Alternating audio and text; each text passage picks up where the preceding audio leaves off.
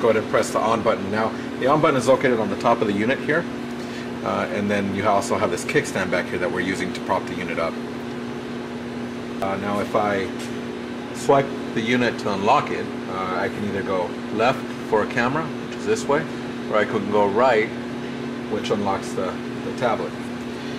And looks like it starts off right on the main menu. You have different options such as Diagnostics, MaxiFix, Shop Manager, a couple other settings including updating directly from the tool. You also have Remote Desktop in case you need support. Someone can log in from Autel or from ourselves, log into the unit and help you with some support. There's also training available, some quick links, and some pre-installed apps such as Scope, Lab Scope, and Digital Inspection. Now, as far as we know, the Lab Scope isn't available yet. It's still in the process of being developed, and there's no ETA at the moment.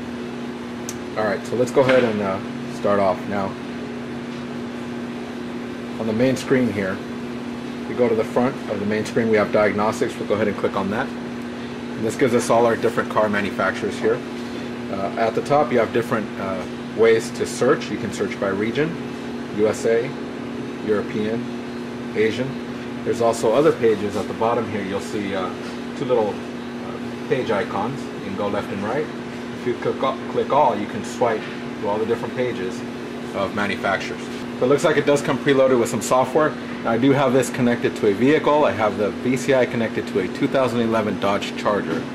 Let's go ahead and get it connected, and let's get the software running and see if we can actually access the software without registration. Looks like there is a version of the software, and this says Chrysler version 1.01, and then it gives me two options, particular years or all except these years. Go ahead and click on the first one. It says set the ignition switch to on, which it is. We'll hit OK.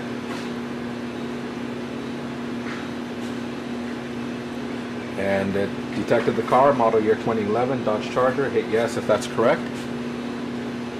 And then it asks me what I want to do, diagnosis or service. In this case, I'm going to go ahead and click on diagnosis. And you can either do an auto scan, which will scan all the possible modules on the vehicle, or you can do a control unit, which lets you go to a specific or particular module on the vehicle. In this case, I'll just hit auto scan. Execute all DTC tests. The check-in will take some time. Do you want to execute this test? We'll hit yes. And it looks like it's doing the auto scan. Now, I do notice here at the top I have tabs. One says list, the other says tree. We'll go ahead and click on, it's currently on list. We'll click on tree and see what that brings up. But right now it's going through all the possible different modules that are on this vehicle, and it looks like it's pretty easy to see when there's a fault code. It comes up in red, and instead of saying pass no fault, it tells you how many codes are on that particular module. In this case, the tire pressure monitor has one DTC stored in it.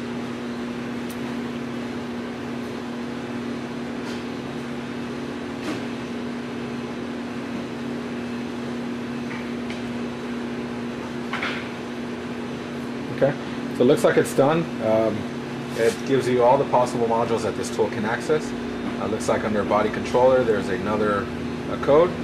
So let's go ahead and just tap on one of the modules that has codes in it, or stored DTCs. It gives you a couple different options: erase codes, read codes, live data, actuators, ECU, configure information, and ECU information. In this case, I'm going to go ahead and just read the codes. And it gives me the code there. Pretty easy, pretty fast.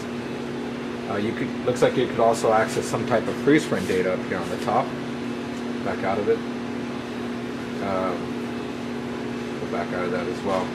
Yeah, so here's all the different modules that you can access. So let's go ahead and click on tree. And looks like nothing's happening on tree. We may possibly need the latest version. That's the reason why it isn't coming up. We will verify this as soon as we register the unit, and we go out of it. And you can back out to different screens just by pressing escape. If you want to completely back out of the tool, you can hit the M button here. That takes you back to your main app screen. Yeah, that's it for now. We'll go ahead and on the next video do a registration, actually update the tool, and connect it back on this 2011 charger to see if we can get that tree screen to come up. Thanks for watching.